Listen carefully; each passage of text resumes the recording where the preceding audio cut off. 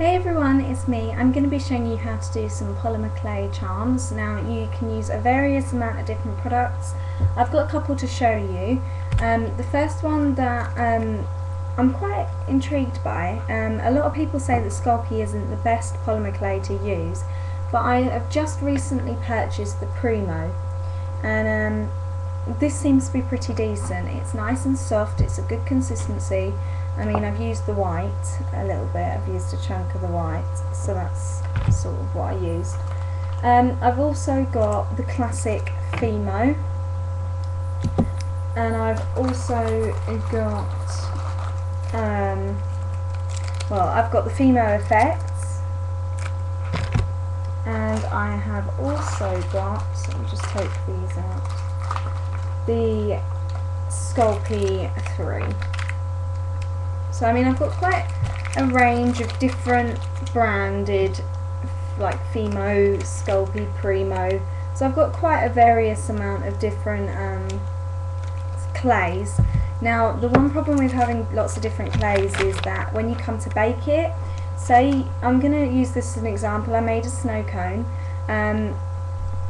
This is Fimo and this is Primo. Now you have to bake the Primo at 130. And the top bit, the snow cone, you have to bake that at 110, I believe. So the one thing that you have to be careful with is that you don't overheat the cooker, and that you don't like underheat it. So if that makes any sense. But yeah, so that's an example. It's not baked yet. I'm still sort of working on it. It's not something that I'm too happy with at the moment, but I will try my best to salvage it. I don't like wasting things. So I'm just going to show you some tools that you're going to need. The first tool that I think is essential is a plastic, it's almost like a plastic scalpel. It's blunt, so it's not going to cut you, but it's good enough to use just to scrape off any imperfections, maybe scrape off some dirt off the clay. And then you've got this side, which is good for matting it down and things like that. So I'm going to lower the screen, and here's another thing. I have this wooden block. This is originally, it's got little holes there and there for dishes, so this goes in the middle of a table with like salsa and stuff, but I've turned it over and it's a flat surface, which is good because it's varnished as well, so you can just clean it, and there's no problem at all really with cleaning. So yeah, I'm just going to lower the screen. So yeah, this is the block of wood. So I'm going to be showing you how to make one of these. I'm going to bring them all out actually to show you. I've made a couple of these. I've made 3. They're these little chocolate charms that have got bites taken out of them. So like this. And they've all got, like, this one's got pink filling, this one's got green filling, and that one's got pink filling. I'm going to show you how to make it with the pink filling. So these so this is what I'm going to show you how to make today. So the first thing you're going to want to do is you're just going to want to take a damp cloth. I just damp a normal kitchen towel, and you just want to wipe the board clean, and then you want to dry it with a dry tissue. And like that. Okay. Then you're going to want to take a scalpel. Now this is the blade 23, and so this is a jeweler's scalpel, so it's a professional one. So you want to keep your fingers well away from the blade. So the first thing that you're going to want to take is you're going to want to take this. Now this is the Sculpey, I think. Is this Sculpey? Yeah, this is Sculpey, and this is in, what is this in? Dusty Rose. So I'm going to take the scalpel because this is quite tough, this one's quite hard, but with the scalpel you get a nice clean cut and you don't sort of break everything off. So I've just cut a small block from there. I'm also going to cut a small block from this one as well, and this is from Primo. This is in burnt umber, so it's just a brown.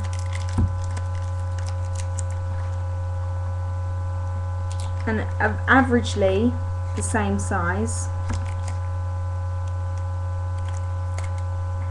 So about the same size. And then last but not least, I'm going to take this one by Sculpey.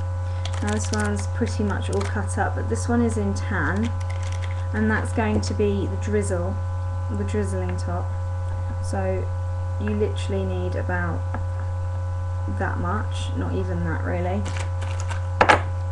So the first thing that you're going to want to do is just take the pink and the tan, so the dusty rose and the tan away, and you're just going to be left with the burnt umber.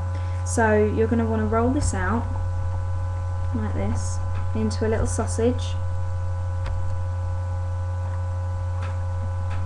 Okay. Then you want to start twisting it into like a spiral until you get like a snail shell, and then pinch it together, and that will make your flat base because it's circular and you're not rolling it out and getting it stuck onto a rolling pin or something. But this is just a way that I do it, it's not everybody's way.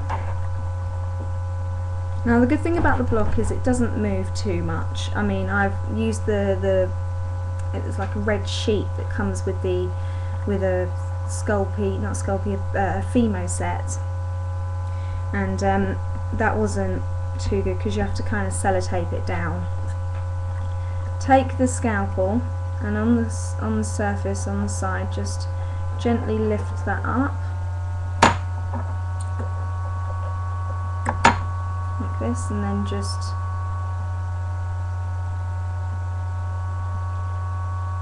keep pulling so you get a thin brown sheet. You can use a pasta machine for this. You don't have to do it this way, but I prefer to be able to sort of do it myself so that I can feel where needs pinching and things like that. So now you've got the nice circle shape. Choose the side that you're going to actually roll with. So I'm going to use this as the inside of the chocolate because it's just a little bit more, it's not as smooth as the other side. Now take your pink clay, move this to the corner of the block, and before you start rolling you're going to want to take a damp towel again, clean off that area that you were using so that you don't get any brown clay into the pink. So now just start to roll. Now this one's a little bit more tough than the other clays. I feel like you have to really work with it. But you're going to want to make a ball like that. So you've got a nice pink ball. Bring your brown back in, put the pink in the middle, and then just start to wrap it. I'm going to turn it round so you can see. So you want to just wrap it round like that so that the two edges meet, and then pinch down the two sides like that. Should look a bit like a strange pasty shape, and then you can cut off with the scalpel any excess brown clay, because you don't want there to be an uneven amount of brown clay on a certain side. You want it all to be an even layer. Now you can do all different shapes for these chocolate, they're like chocolate truffles. You can do any shapes, you can do circles, you can do squares, you can do moon shapes, you can do just an oval shape, any kind of shape really, but this is just my preference. Now roll it in your hands. You're not going to shape the pink inside because it's such a thin brown layer. Here comes my sister singing. Hey. So now you've got your nice brown surface around the pink. I'm going to make it into an oval shape. Well, not an oval shape, more of like a circle shape chocolate, because I don't have any circle shaped chocolates, I've got square ones. So I'm just going to shape it, And what I'm doing here is I am just almost like I'm just gently touching the sides and the surface, just so that I get rid of any fingerprints in the circle shaped chocolate. And that does get rid of the fingerprints in the chocolate. Okay, so once you're happy with the shape and the consistency and that there's no fingerprints, you can move on to your tan and just gently twist that off of the board and start rolling the tan clay. Now I should have wiped the board, I just realised I should have wiped the board, but it's okay. Nothing seems to be transferring or anything, so we're in luck. Ooh, I've dropped the clay now. Right, that one's been a bit stubborn, that piece.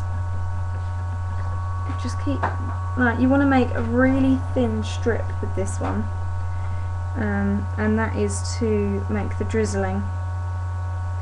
This clay just breaks.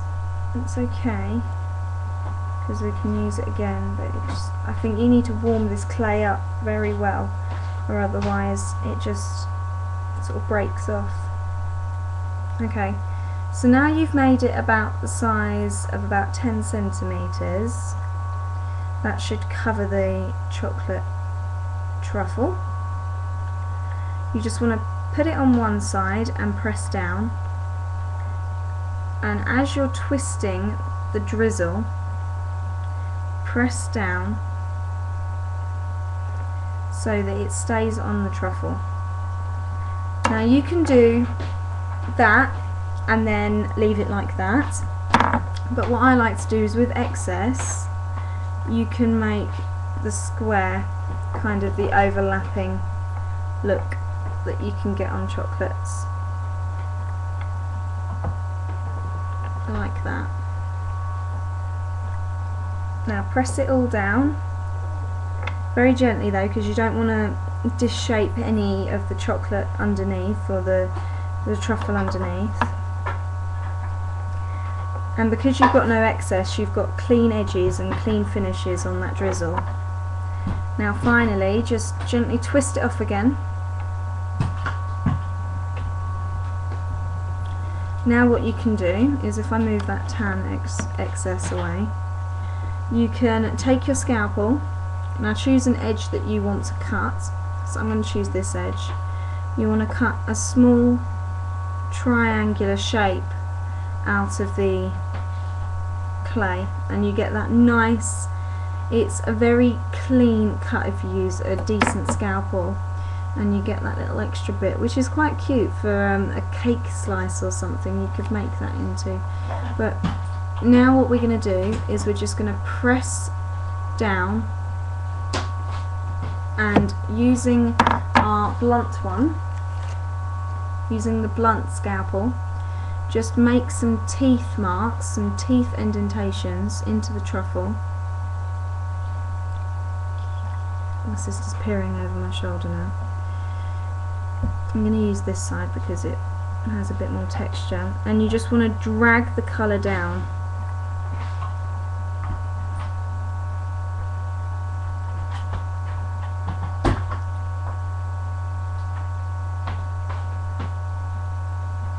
And drag that colour and make those teeth marks.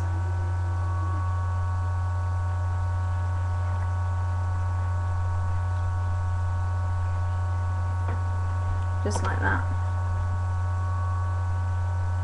And there you have it, you've made a chocolate truffle. Now to make a loop, because I tend to make, with the chocolate truffles that I've made in the past, like this one for instance, well that is a circle one, I have made a circle one, I make a loop out of the Fimo. Oh, there you go, I make a loop out of the Fimo. And just tap my sister on the thigh to tell her to shush. So I use the excess tan, and then I just turn it over, and I press one corner, loop it round, press the other corner, take the scalpel and gently, because you don't want to go through the chocolate as well, take off any excess. Press it down using your blunt scalpel. Just gently press, just so that it stays in place and so that it doesn't fall off once it's been baked. But there you have it, you have a chocolate truffle. I hope you enjoyed this tutorial and I hope you like it. If you want any more videos like this, let me know. This is also made from Fimo. It's a rainbow with some glittery clouds. My sister's being a bit strange today. If you want to see how to make this, then let me know. And in my last video I showed this. I'm selling this on Etsy, so if you are interested, go to Etsy. I'm going to link my page, the Etsy page, to most videos now. So I hope you enjoyed this tutorial, and if you want to see more tutorials like this, then let me know. And yeah, thanks guys for watching, and I'll speak to you soon. Bye guys.